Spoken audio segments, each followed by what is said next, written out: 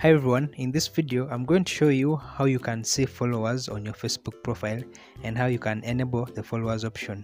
So step number 1, you open the official Facebook app, not Facebook Lite, and then you click on the three dash menu at the top right corner, then select see your profile.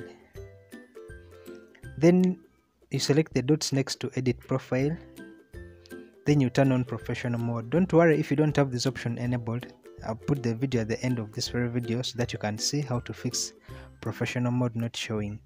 So after turning it on, you go back and then now you go and open Facebook Lite.